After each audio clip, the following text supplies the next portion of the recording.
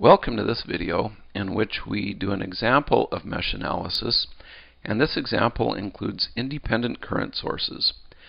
Now, in the introduction to mesh, I keep saying mesh analysis, which it isn't, although sometimes it looks like it.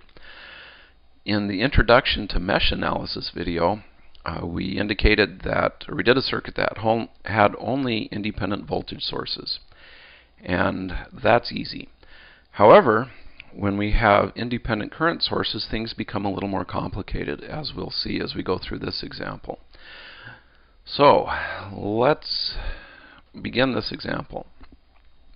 If you remember from the introductory video, the steps in mesh analysis are first to identify the meshes. And again, meshes are the holes in the circuit. They're the areas that are surrounded by components. So if I look at this circuit, I have a mesh here. I have a second mesh here, and a third mesh here. And let's see, we'll call this 1, 2, and 3. So we've got our meshes identified and labeled. So that was easy. Let's go to step 2. Step 2 is to draw in our mesh currents. So let's see, we'll draw mesh current I1 like this. Okay, so I1 is the current that flows around mesh 1. We'll draw mesh current I2 like this, and I'm drawing them all clockwise. Again, if you want to be contrarian, draw them all counterclockwise. It will still work, but don't mix clockwise and counterclockwise. You can do it if you're good, but you probably don't want to put yourself through that pain. And finally, we'll draw I3. Okay. So, how do we go about solving or working this problem? In the last example, or in the introductory example, we just applied Kirchhoff's voltage law around each loop, and it turned out to work beautifully. However, if I try to apply Kirchhoff's voltage law around loop 1, I can figure out what the voltage across this 2 ohm resistor is.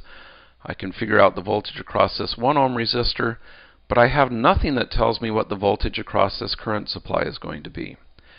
And that's why having a current supply in a mesh analysis complicates things. It makes it a little messy. Similarly, if I look at mesh 2, I can figure out what the voltage across the 3 ohm resistor is. I know the voltage across the 6 volt source, but I don't know the voltage across the current source again, the 5 amp current source. So that actually complicates things quite a bit. But it turns out we can use the current source to get 2 equations. Well, actually, we'll use the current source itself to get 1 equation that relates I1 and I2. And then we'll take KVL, Kirchhoff's voltage law, around a somewhat different path, which we call a supermesh, and that will give us another equation that relates I2, I1, and I3. Then we'll get a third equation around loop 3, or mesh 3, and then we'll plug them into our equation solver and we'll be done. So let's look at this current source. I have going through the current source this direction, I1. I have going through the current source this direction, I2. And so what this tells me then is I2 minus I1 has to be equal to 5 amps. Okay. Again, this current source is placing a constraint on the relationship between I1 and I2. So that's one equation. The next equation I'm going to get by looking at a path for KVL, which again I call my supermesh, Since it's super, it's going to be in hot pink, that goes around mesh 1 until we get to the current source. Then we go down around mesh 2 until we come back to the current source, and then we jump back to mesh 1. Okay, so this guy here is my super mesh. And you'll notice that what I've done is applied KVL to the two meshes that are involved in the current source. And another way of thinking about it is I've gone around the current source. I've basically created a mesh that goes around the current source. So with the super mesh in place, I can now go ahead and apply KVL around the super mesh and get an equation that will relate I1, I2, and I3. So if we do this, let's start with the voltage across this 2 ohm resistor. The voltage across that 2 ohm resistor is I1 times 2 ohms. Actually, here, let's put this down at the bottom because we're going to need lots of space for this guy. It's going to be big. I1 times 2 ohms. Okay, now I go across the 1 ohm resistor. And you can see at the 1 ohm resistor, I'll have 1 ohm times I1, that's the current going this way through the resistor, minus I3, that's the current going this way through the resistor. Okay. And then I'll get down here to the 3 ohm resistor. And going down through the 3 ohm resistor, I have I2. So I'll have plus 2 ohms, I2, and going up through the 3 ohm resistor, I have I3. So again, I have minus I3. Okay, so I keep cruising around my super mesh. I get to the 6 volt voltage source. And so the next thing I need to do then, I'm going from negative to positive, so this will be minus 6 volts. And then I keep cruising around my super mesh, and I'm back where I started. So this is all equal to 0. Okay, so I can simplify this a little bit, and I can say then that, let's see, I can factor out an I1 and get 2 ohms plus 1 ohms. And then I can say plus 2 ohms times I2. Now factor out I3, so I get minus I3, 1 ohm, plus 2 ohms, and this is all equal to 6 volts. Okay, pretty good so far, hopefully. Now, our super mesh is taking care of meshes 1 and 2. We've got 2 equations, this guy here and this guy here, in 2 unknowns. So that's pretty much everything we can get from one super mesh. The last thing to do is look at mesh 3. Now you'll notice with mesh 3, I've defined my mesh current I3 like this. And you'll notice that this 4 amp current source only has one mesh current going through it.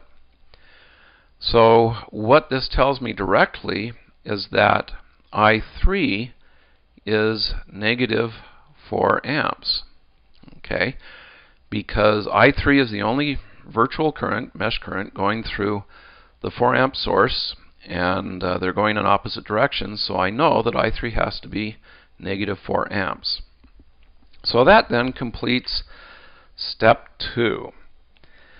So the next thing I need to do is apply my equation solver to solve for this.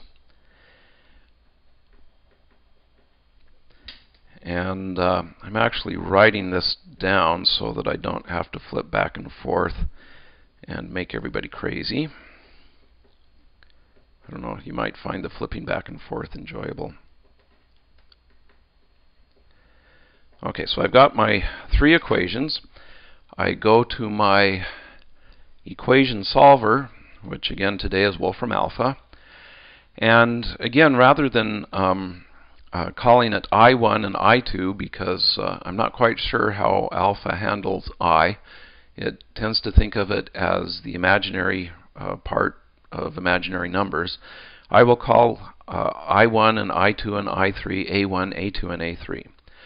So we have our first equation, A2 minus A1 is equal to 5 amps, or 5. And you'll notice I'm not putting in units. I started to put in a unit there. That's bad because alpha will interpret that as a variable. It won't interpret that as the unit you want it to, so you just don't put units in. Okay, so this was the first equation I got from the supernode. The second equation is A1 times 2 ohms plus 1 ohm plus A2 times 2 ohms minus, A3, 1 ohm plus 2 ohms. And that's equal to 6 volts. And finally, we have A3 is equal to minus 4. So we hit return.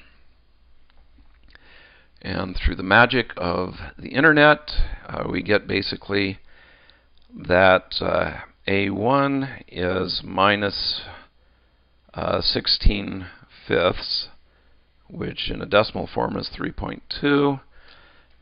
A2 is 9 fifths, which is 1.8. And A3, surprisingly enough, is minus 4. Actually, I hope you weren't surprised at that. Okay, so what this tells us then is I1 has a value of minus 3.2 amps. Okay, so what that really means is that this virtual current I1 is flowing opposite to the direction that we've shown it. I2, this guy here, is 1.8 amps, and I3 is negative 4 amps. We already knew that. Okay, so depending on what you want to know, you're either done or you're not. So for example, if you wanted to know the current flowing through the 3 ohm resistor, so suppose I'm interested in finding this current, we'll call it I. Well, we have I would be I2 minus I3, which in this case would be 1.8 amps minus negative 4 amps, which would be 5.8 amps. If I then wanted to find the voltage across the 3 ohm resistor, it would be this current times 3. So the voltage, if we called this V, we can have V is 3 ohms times 5.8 amps, which will be 17.4 volts, if I've got that right. So I can find similarly other voltages and currents as necessary through the circuit. So hopefully this has been useful. Again, the primary idea here, the thing that makes this more complex than the simple example we used to introduce mesh analysis, is the fact that we have independent current sources. And the independent current sources can do one of two things. If you're lucky, it'll be like this. It'll be on a part of the mesh where only the mesh current flows, and in that case it tells us exactly what the mesh current is. If you're not lucky, it will sit between two meshes, and if it sits between two meshes, then you have to create a super mesh. And the super mesh gives you two equations, and with that and the other mesh equation you get, you can solve the circuit. So we'll let this be the end of this video. Thanks for watching.